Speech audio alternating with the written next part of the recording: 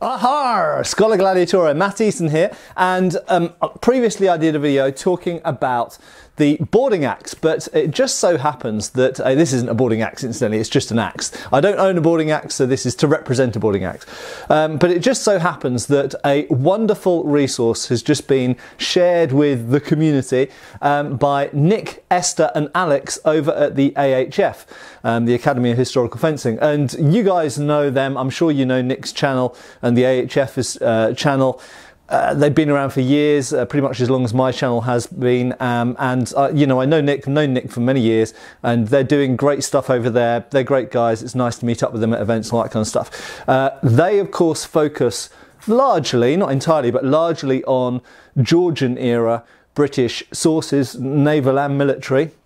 So Navy and Army, and I tend to focus on Victorian stuff, and we both do some medieval and Renaissance stuff as well. But the point is that they have just shared a very, let's say a treatise or a manual, which has achieved a lot of interest over the last few years because it's quite enigmatic. And it is by a certain William Pringle Green, who was a naval officer during the Napoleonic Wars. And in 1812, he published a manual on how he thought that sailors and marines, other people on board ships, should fight, particularly in close action. Now, this manual deals with how they should be equipped, how they should be coordinated in terms of kind of like group fighting, and it has a little bit of detail on individual combat as well.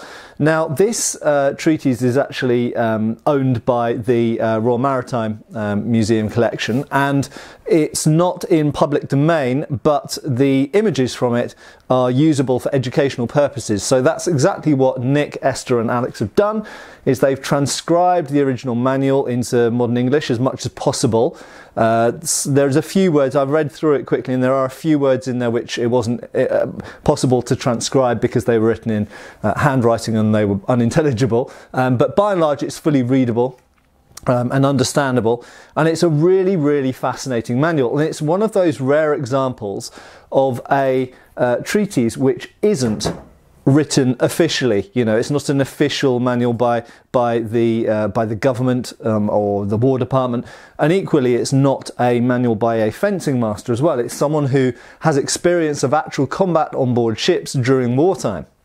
Now, so first of all, the link is below this video to that, and go and check it out. It's really, really interesting, makes a really interesting read. And there are a few things in there which are quite interesting in terms of how the weapons are used. First thing, as I mentioned in my previous video on the boarding axe is not mentioned at all in the manual. Now, that does seem to be because at least in the Royal Navy, in the British Navy, the boarding axe was not largely seen as a weapon. That's not to say it wasn't seen as a weapon at all. I have seen them described amongst lists of weapons since I've been doing a bit more research on the topic.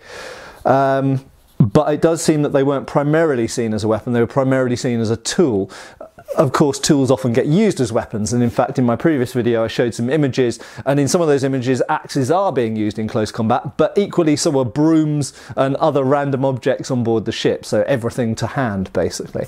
But that being said, they're not considered in William Pringle Green's treatise as a weapon. He primarily talks about the cutlass, the pistol, the musket and bayonet, and I believe the boarding pike, although I haven't seen that bit yet.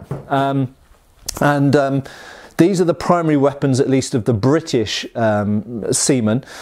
The cutlass and the pistol are the primary weapons, and as well as of course as the actual ship and the artillery on board the ship, the large guns and such like, and of course missile weapons. They're very, very important, of which the pistol is one, but the pistol is a close-in missile weapon rather than a long-range missile weapon. And you'll see there are some very interesting techniques in there, and I'm just going to show you one for the purposes of this video. You can go away and look at it yourself. So I did mention about the fact that the pistol, either one once discharged, or potentially even before it's discharged, is used in particular defensive ways in William Pringle Green's treatise. Now, one thing he does say about discharging the pistol is he says that the standard doctrine in the Royal Navy during the Napoleonic Wars was when you're boarding, you take your pistol in your right hand, and as you're boarding, you fire it at the enemy, and then you throw away the pistol. I'm not going to throw away this because it's a quite valuable antique, but you throw away the pistol, and then you draw out your cutlass and charge into combat. And he says there's a much better way of doing this. What he thinks is better is because you're shooting at some range, your chances of hitting or wounding anyone are less. You're more likely to miss, shall we say, or you stand a large chance of missing. But additionally, you've got the problem of then shooting at someone whilst you're boarding, then throwing away the pistol whilst you're still boarding, then struggling to get your cutlass out whilst you're still boarding, and they're potentially attacking you with boarding pikes or bayonets or whatever. So what he says a better idea to do is you take your pistol and you shove it into your sash or your belt, and you charge aboard with your cutlass in your right hand. And once you've got on board safely and got to close range, only at that point do you pull the pistol out with your left hand, and once you're at basically point blank range, you discharge it straight into the enemy formation, where you stand almost no chance of missing. You're going to hit someone, and of course you've got your cutlass ready to defend yourself. Now, once this has been discharged, he does use it as a parrying device, and it's very interesting how he does it. What he does is he holds the pistol backwards like this, and he shows as a head guard, he shows if you're taking essentially a recruit and you're teaching them how to defend from the most common blow, and he says most untutored people, he says the only good cut that they can do is a downwards cut at the head. This is the thing that most people would do. So he says the first thing you want to teach people is you want to teach them to stick their sword above their head and the pistol above the head like that. So basically you cover this and you're pretty much covering everything towards your vital targets. And having done that, having taken the blow wherever it may land, then you can of course riposte or reply as you see fit and take out the opponent. So it's a very, very interesting and practical manual. I highly recommend you to go and take a look at it. It has a lot of the sorts of quite simplistic actually, but quite simple advice, combat advice that you wouldn't find in a more traditional kind of fencing manual.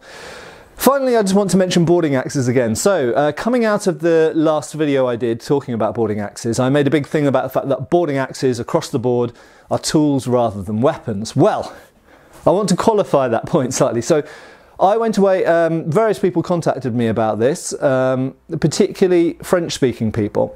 And others as well, but I went away and researched this in British sources, and I also looked at some of the French language sources as well that were shared with me. The principal person, incidentally, who was instrumental in pointing this out to me was Maxime Chouinard, who I think I've probably butchered your name there, but Max anyway, in Canada, and he is much more familiar with French sources than I am. Now, an interesting thing is that obviously when I talk about cutlasses or axes or whatever, I'm primarily relying on English language sources. Not always British, sometimes American, Canadian, Australian, whatever, but generally speaking I'm talking about British sources. And admittedly, sometimes in history we find that the perspective of a different nationality may be different, and this is one of those cases. So it does seem that axes, boarding axes, which come in various different forms, usually they have a spike on the back, sometimes they have a hammer on the back, but it does seem that they were regarded as fighting weapons in some other countries, particularly in the French Navy and possibly in the Spanish Navy as well. And of course, certainly in the Napoleonic period, probably you could say the three most important navies in the world were the British Navy, the French Navy and the Spanish Navy. Look at the Battle of Trafalgar, for example. So, you know, we should take those other perspectives into view and into consideration. So therefore, I'm gonna, for those of you who love axes, I'm now throwing you something back to say, well, you know what? They may not have been massively taken seriously as weapons in British circles, but it does seem that they were in other, particularly French and Spanish, and it does seem in America as well. They were more considered as a serious weapon. Why this was a difference, I don't know. It does seem that the Royal Navy was always very keen on its cutlasses. It's not that the French Navy didn't have plenty of cutlasses, they did. It is possible that in America, certainly in the kind of in the early 19th century and the 18th century, it's possible in America cutlasses were harder to come by because they weren't made locally for the most part, they were made abroad and imported in. It is possible that for that reason axes were perhaps used in the American Navy a little bit more because they didn't have access to as many cutlasses. That doesn't stand up as an argument for the French because of course the French had plenty of cutlasses.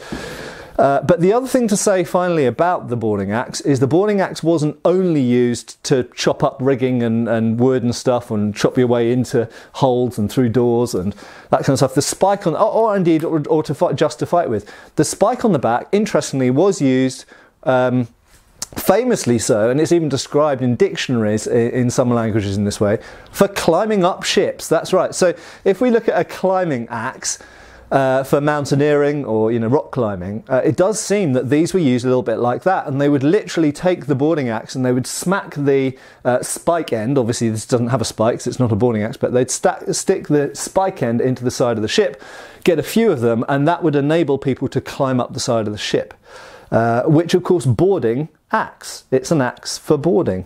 So just because the act of boarding involves fighting, you have still got to board. You've got to get on board the enemy ship in order to fight the people on it. So an implement where, if you take one of each of these, an implement where you can smack the spike into the side of a ship and your mates do the same thing, and then you can climb up and go on board with the cutlass or the pistol is a good object to have. So a good all-round implement. So, to summarise, to finish off, I do highly recommend you go and look at William Pringle Green's treatise. It's fascinating stuff, and it's really, really different to the majority of what we have when it comes to fighting combat manuals. And it's a fascinating period.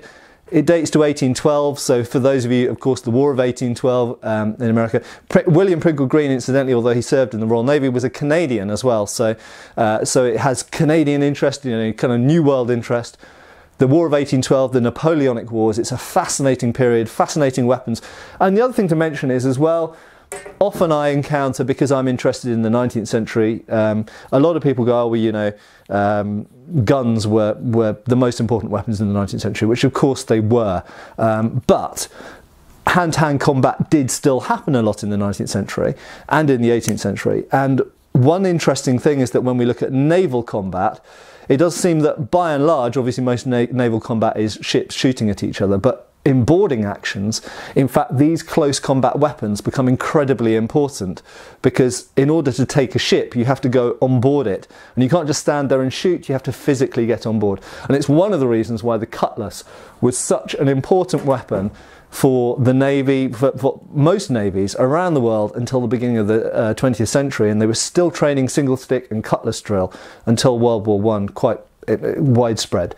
Anyway, I hope that's useful and interesting. Give us a like and a subscribe if you've never done that before, and extra videos on Patreon. I will see you soon for another new video, and take care, folks. Thanks for watching. We've got extra videos on Patreon. Please give our Facebook a like and subscribe if you haven't already. Cheers, folks.